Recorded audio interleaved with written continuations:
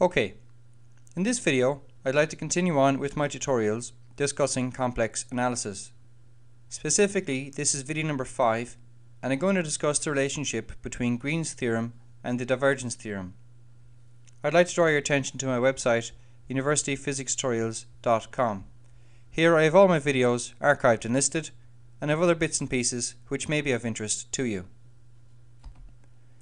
Before we begin, I'd like to remind you of the relevant videos and the previous videos in this section.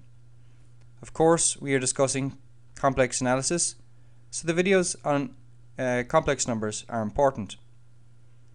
In video 1 in this section, I derived the Cauchy-Riemann equations. In videos 2 and 3, I derived Green's theorem using two different methods. And in video 4, I derived the divergence theorem. So what we're going to do in this particular video is show the relationship between Green's theorem and the divergence theorem. I suggest to you that Green's theorem is the two-dimensional version of the divergence theorem. In order to do this, we're going to manipulate each of the theorems but using a different vector field, and later we will see if the two vector fields turn out to be equal. So let's suggest we're dealing with the vector field capital R in two dimensions r sub x I hat plus r sub y j hat, and the vector field capital A, which is a sub x I hat plus a sub y j hat. I have written the two theorems on the bottom of your screen. First, looking at the divergence theorem. It says that if we take the anti-clockwise closed surface integral of the vector field capital A dotted with the vector area small dA, that's equivalent to calculating the volume integral of the divergence of A.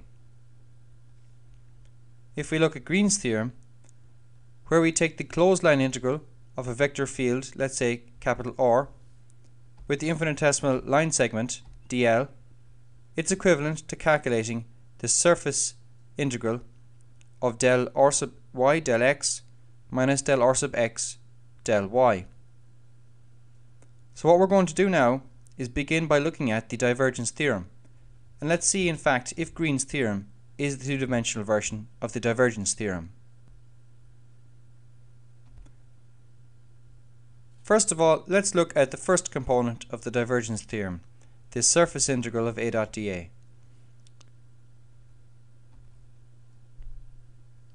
If we rewrite this two-dimensional surface integral as a line integral, which is done down here, we get the following. We get the closed line integral, I probably should have a C written here, the closed line integral of A dot dl, where dl is the infinitesimal line segment, but we use the unit normal n hat to make life easier and invoke the dot product, A dot n hat dl. Next, if we look at the second component, the volume integral of the divergence of A. This is on the bottom left of your screen. If we convert this from a two-dimensional function to a three-dimensional function, we go to a surface integral and we still have the divergence of A. So, now what we have is this function here equaling this function here, if we convert the divergence theorem into two dimensions. But let's look a bit more about these two new expressions, or at these two new expressions. Let's first look at the surface integral of the divergence of A, which is down here. If we take the divergence of A, we're going to get this expression in here, del A sub x del x plus del A sub y del y. That's pretty straightforward. Now let's look at this expression here. We're simply going to take the dot product and see what happens. Well, that's written down here. And we're going to get the closed line integral of a sub x I hat dot dx I hat plus a sub y j hat dot dy j hat. Very straightforward stuff. Putting this all together, we can suggest that the two-dimensional divergence theorem is none other than the closed line integral of a dot n hat dl, which is equal to the surface area the surface integral of the divergence of A. Is this Green's theorem? It certainly doesn't really look like it just yet. Let's investigate Green's theorem path integral. So Green's theorem is written there at the top of your screen. As I said at the start, C is anti-clockwise, and dl of course has to be tangential to it. That's the definition of dl. Now we need to do a small bit of thinking here, and it's a bit of logic, but it's not very straightforward. It's quite subtle. N hat, the normal, will always of course be perpendicular to our curve. Our curve is in green here, whereas dl is purple, and that's tangential to our curve. Now the magnitude of course of our normal vector has to be 1. I mean, that's the definition of our unit normal. Next we look at the definition of dl. dl is none other than dxi hat plus dyj hat. Okay, there's nothing out of the ordinary there. But if dl is going this direction here, and n hat is going this direction here, then n hat dl must be perpendicular to dl. This is because by multiplying by dl hat, we're changing the direction of dl. We're keeping the magnitude the same, but changing its direction. Since n hat is perpendicular to dl, n hat dl is perpendicular to dl. Of course, the magnitude of n hat dl is going to be the same as the magnitude of dl, because the magnitude of n hat is none other than 1. Consider a new vector. I'm going to call it dl prime, just to distinguish it from dl. But let's say instead of having it plus dxi hat plus dyj hat, it's minus dxi hat plus dyj hat. If you think about it, dl prime is also perpendicular to dl, which means it is parallel to n hat dl. Now what is the magnitude of dl prime?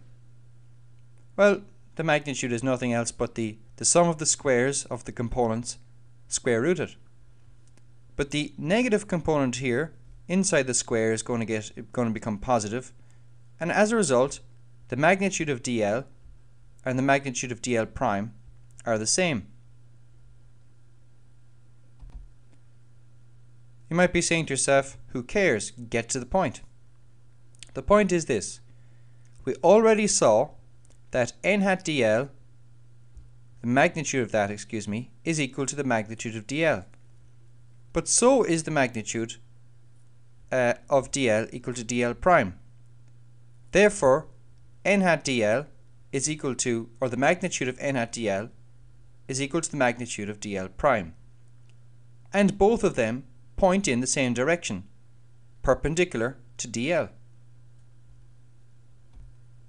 We must therefore conclude that n hat dl is equal to dl prime, is equal to minus dxi hat plus dyj hat.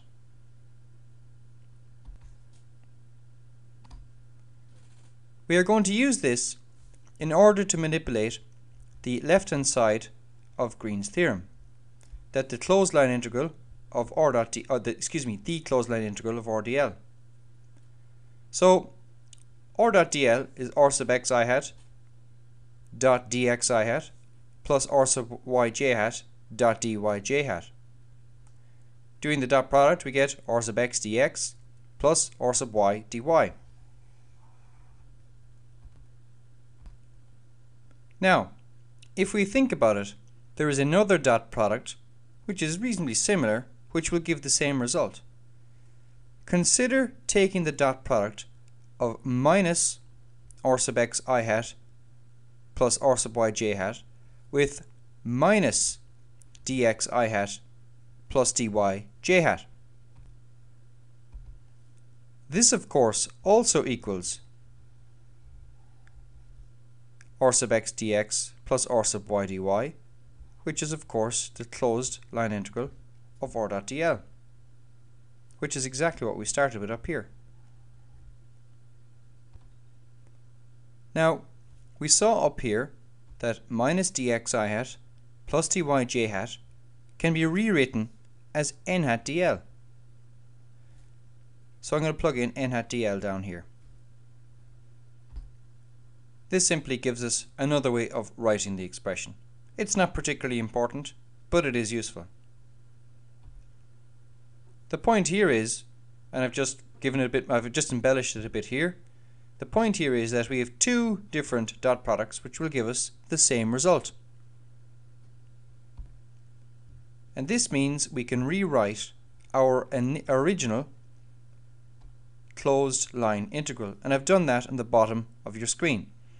So if the closed line integral of r dot dl, that's equivalent to the closed line integral of minus r sub x I hat plus r sub y j hat dotted with n hat dl. And this is really just some mathematical manipulation. It's a bit of a pain in the face, but with these things, as I said at video number 1, we have to do it in order to get the really powerful result. Really, however, we are now using a new function, because we initially started out with r is equal to r sub x I hat, well, say plus r sub x I hat plus r sub y j hat. But now we are using one which is minus r sub x I hat plus r sub y j hat.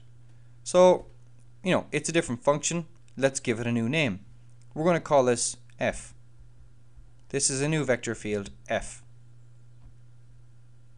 So the point here is that f sub x is minus r sub x. This is really important. The signs are very important. And f sub y is plus r sub y.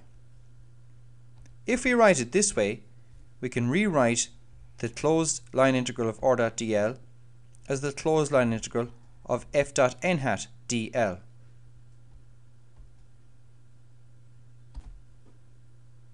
Now I hope you can see the usefulness of bringing in this unit normal. It really simplifies the result. Let's remind ourselves what the path integral from Green's theorem has now become. So we say it's the closed line integral of r dot dl is the closed line integral of f dot n hat dl. Green's theorem then is written at the very bottom of your screen. So we have the closed line integral of r dot dl is the double integral of del r sub y del x minus del r sub x del y dx dy, which, as we've just seen, is equal to the closed line integral of f dot n hat dl. I've rewritten this on the top of the screen, and just for clarity's sake, I've written the relationship between the vector field f and the vector field r. Of course, as I'm stressing it because it's quite subtle, the difference is this negate here. Let's remind ourselves what the two-dimensional divergence theorem was. I've written that towards the bottom of your screen. So you have the closed line integral of a dot dl is the surface integral of the divergence of a. Now at the bottom of your screen, I've written what defined a to be, a sub x I hat and a sub y j hat. You might think I'm being overly pedantic or fastidious with these particular definitions, but it's something that I found I needed to do when I was deriving this at the start, so perhaps it's something which you might find useful if I do. Let's plug the vector field f into the two-dimensional divergence theorem here and see what happens. So we're going to plug it into the divergence of that surface integral, in that surface integral. So we're going to take the divergence of f. That's pretty straightforward. It's going to be del f sub x del x plus del f sub y del y. But the whole point is that f is related to r with this minus sign. Putting it all together, so if we plug in this vector field f into the two-dimensional divergence theorem, and relate it back to r, we get the surface integral of minus del r sub x del x plus del r sub y del y, which is written at the bottom of your screen. We are very nearly there, but it is a very subtle argument that follows. So note the expression at the top of your screen. This is what happens when we plug the vector field f, which came from Green's theorem, into the two-dimensional divergence theorem. Let's go back to Green's theorem. So Green's theorem, we started out with the vector field r, and we had this expression here on the left. But we found through a small bit of a sleight of hand that this is equivalent to the closed line integral of a new vector field f dot n hat dl. It appears, and if you look closely, it appears that if we were to say that the vector field r, which is equal to r sub x I hat plus r sub y j hat, is related to the vector field f by saying f is equal to r sub y I hat minus r sub x j hat, we will make some progress. Just to remind you why this is the case. By plugging the vector field f into the two-dimensional divergence theorem, we got the differentiation of r sub x, but with respect to x. We got the differentiation of r sub y, but with respect to y. But in Green's theorem, we have something, we've kind of got the opposite. We have the differentiation of r sub y with respect to x, and r sub x with respect to y. So in order for us to be able to match the two of these, we must say that the vector field f is equal to r sub y I hat minus r sub x j hat. If we plug that in, we get exactly what we want. We get the right hand side of Green's theorem. And doing this won't change the n hat from the left hand side either. That's a very important subtlety. So, how do we put it together? If we have a vector field r, and we put it into Green's theorem, r dot dl, the closed line integral, is equal to the surface integral of del r sub y del x minus del r sub x del y. If we define another vector field, capital A, as r sub y I hat minus r sub x j hat, then this is equivalent to the two-dimensional divergence theorem, and we can use this expression down here at the bottom of your screen. So there is a bit of a proviso, there is a bit of a caveat, but nonetheless, Green's theorem is equivalent to the two-dimensional divergence theorem. So that was quite difficult. Nonetheless, thanks for watching. Please pass it on to your friends, subscribe to my channel, my YouTube channel, and you might also check out universityphysicstutorials.com.